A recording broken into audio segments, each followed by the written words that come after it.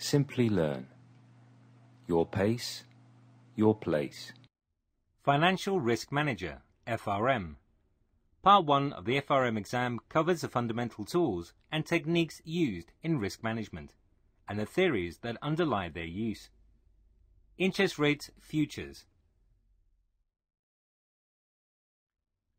Welcome to the 29th session in your preparation for the FRM Part 1 exam. Before proceeding for this session, we recommend that you have a strong understanding of futures concepts and its pricing as discussed in previous sessions. Until now, we have discussed stock, currency and commodity futures. In this session, we will introduce you to the concept of interest rate futures, or the bond futures.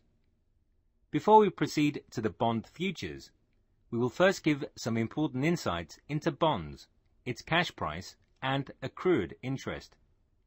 The topic is important from an examination point of view, and a few questions can be expected from this section.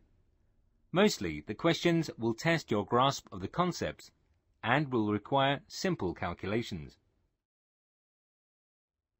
Agenda. The prime agenda of our discussion will be interest rate futures or bond futures. We will begin our session by learning some basic concepts of bond and T-bill prices and the day count conventions used for calculations. We will then introduce the concept of cheapest to deliver bonds, that is, the bonds which are most profitable to deliver for the short seller of futures. We will also learn how to calculate the cash price of futures contract from the time value of money concept from the previous session.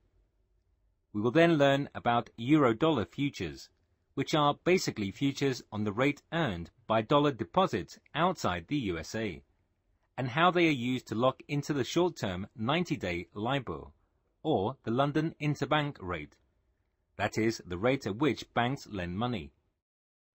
We will briefly see the convexity adjustment that is applied to Eurodollar futures and see how they can be used to extend the LIBOR zero curve.